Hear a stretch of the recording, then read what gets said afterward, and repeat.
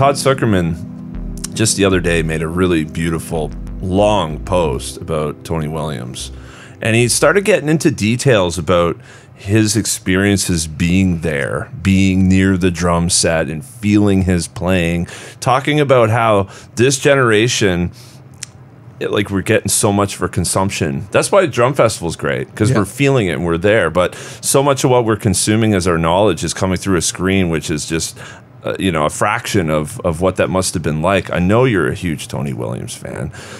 Can you talk to us a little bit about how that time period affected you to be there in the moment doing those things, and why we need to look back on that stuff for future generations and the drummers now that are coming up? Well, I can be a lot more general about it than just talking about Tony Williams or the drummers that I was in the room with coming up. I did have those life-changing experiences of being in the room with Tony Williams and Billy Cobham and Lenny White, and those were the drummers, and Buddy Rich, drummers that were really hugely influential to me. Let me just say this about the whole thing.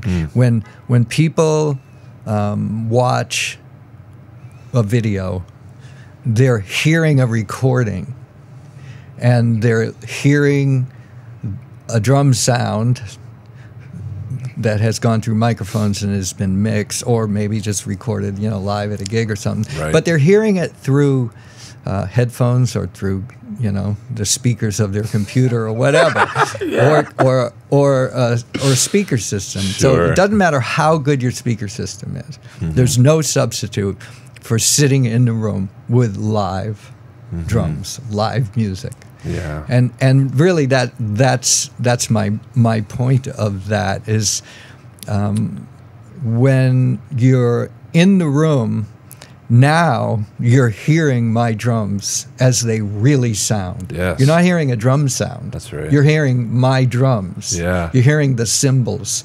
You're hearing how I balance the bass drum to the ride cymbal to the hi-hat to the snare drum. You're hearing it in real time coming off the stage. And especially if you come hear me with Vital Information, we're in a club that's anywhere from 100 seats to 250, 300 seats at the most. Right. So you're really hearing and experiencing the molecules in the room move. And you're so intimate. And you're hearing the sound of the piano coming off the stage, and the guitar and the bass and saxophone, whatever it is, and you're hearing how the musicians blend. So if you have in your mind that you want to be a musician, there's just no substitute for live music, to be in the room and experience what it feels like and sounds like, and what a musician projects to the audience. Like if you were if I was at a live show of Tony Williams and then somebody recorded that and I saw it, it would pale in comparison to what it was like to be in the room with it. I can only imagine. So that it's so crucial to experience live music and to really go out of your way to go see it, because you can be home and watching YouTube or something, It's like, but Antonio Sanchez is playing at the local club. Well, you got to go see him. Absolutely. Sit in the room, Absolutely. You just don't stay home when it's a situation like that. There's no excuse. People are staying home more though now. Absolutely. And and there really it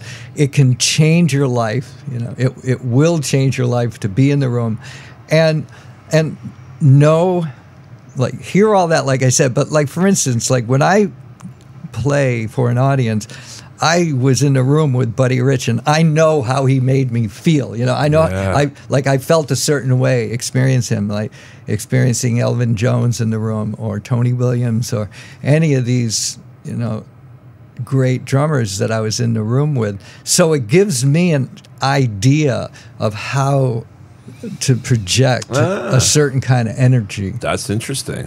You can't get it just from listening to a record. Absolutely. Because that's when I was teenager and early 20s, we had records. Okay, you can get a lot of information from a record. Sure. But it's not the same as when you're in the room and really seeing how these these musicians project to the audience, and it gives you a lot of input of, do you want to be a beacon like that and be able to put out that kind of energy? Yeah. And so I wouldn't have been able to do what I do without hearing a lot of live music. And I still go out as often as I can to hear musicians play. Well, it sounds like Steve's telling us to get off our ass and go watch some live tunes.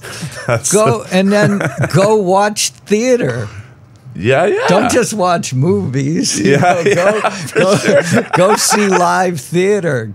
Don't just look at art in a book. Go to the museum. It's like radically different. Yeah, if you're looking at piece of art and you're standing in front of it, there's no comparison. Yeah, because now you're introducing like a culture too, because all these people are gathering to one place to experience something that they all really enjoy too, right? Yeah. So you have an influence on the musicians that are on stage. Right. It's like there's a energy that happens. Yeah. A back and forth that happens. You're influencing the actual one-time unique performance. Yeah.